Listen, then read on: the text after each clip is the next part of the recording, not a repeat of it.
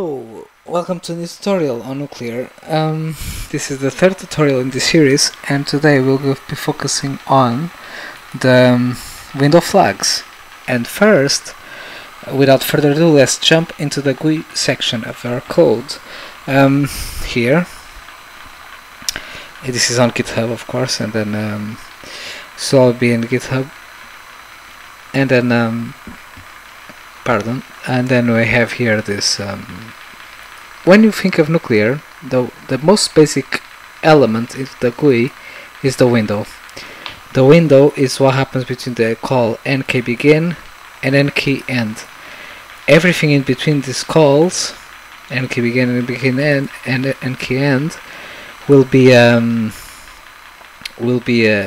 widgets. All the widgets have to be declared and exist between these two calls.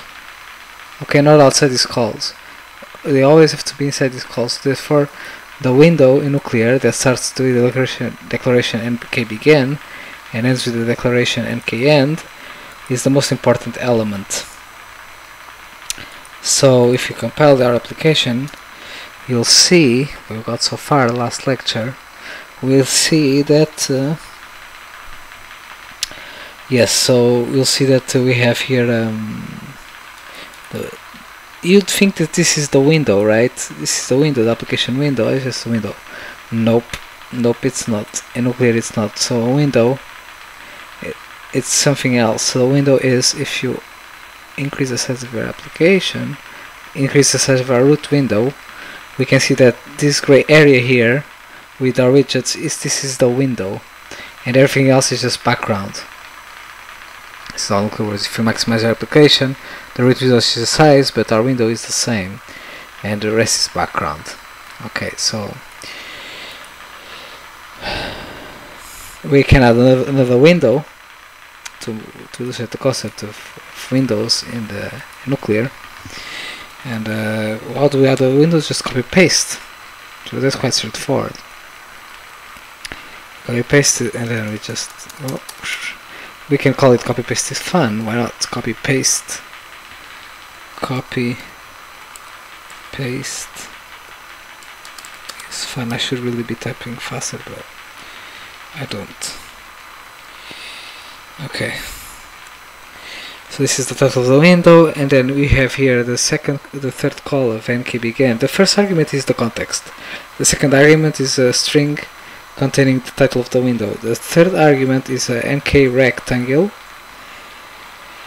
which has 4 values. So the first two is the x and y position of the window, and then is the window width and window height. Okay.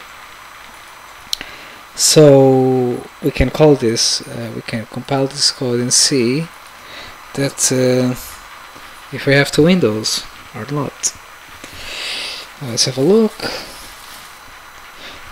Okay, it's exactly the same as before. Why? Because we forgot to change the size of our root window, and the size of our root window is defined here. Width, this variable width is the size of our root window. Let's put 1000 width and then 500 height or 700 height or something like that, so we can have a lot of room to add a lot of windows. Okay, so that's it for compilation.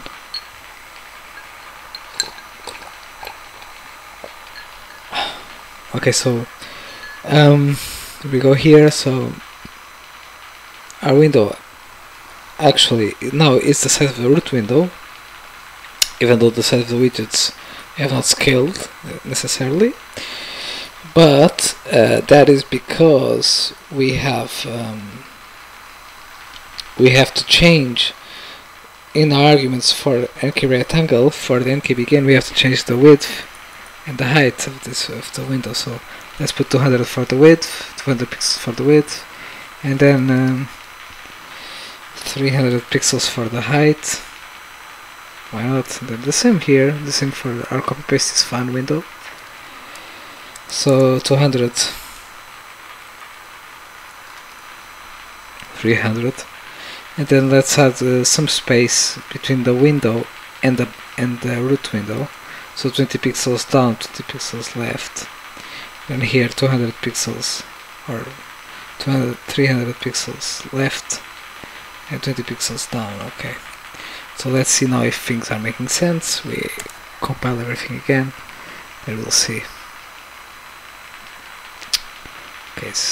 Okay, so here we go, 2 windows.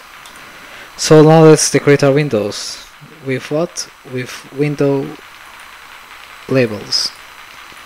So we go here and then you ask, where are the window flags, right? Where are they? So they're in Nuklear file. You can see here there are several flags in panel flags. This is confusing enough because it's talking about windows, and then the variable is called nk panel flags. It should be called nk window flags, but that's just me. So nk window border, as you guessed, we add the window flags plus argument, so the 0, and then we add nk window border here. Last argument of nk begin, it contains the flags. So let's have a look what it does to have nk border, window border, and that is we can see it has a border. Yes, good. So it has a border now. The left window has a border. So let's add more flags to see what they do. You can see the movable, scalable, closable, minimizable. Yeah, that's a good one. So all these flags are good. Let's have a look. They're quite fun to see what effects. So how do you add more flags? You pipe them using the OR operator.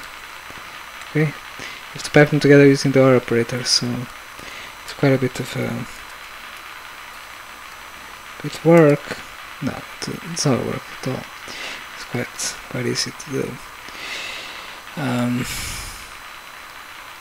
Just pipe them all in series with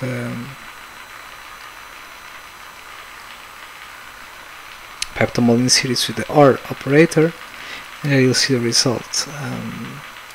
The resulting window, which has all these flags enabled. You can see now.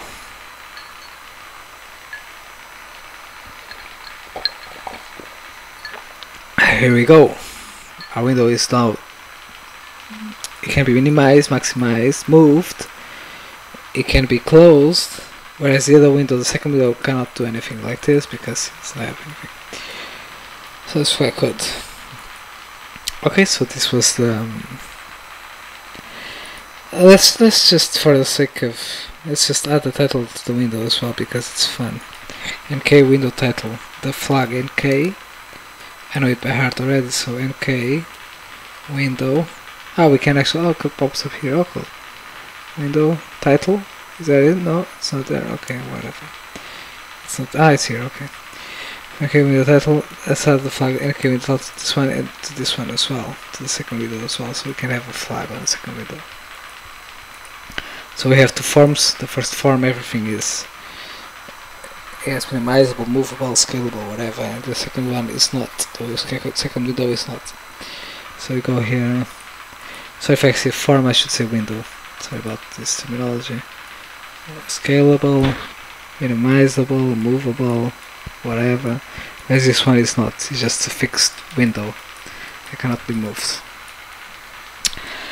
Okay, so that's it, guys. That makes up around the third tutorial. So see you later.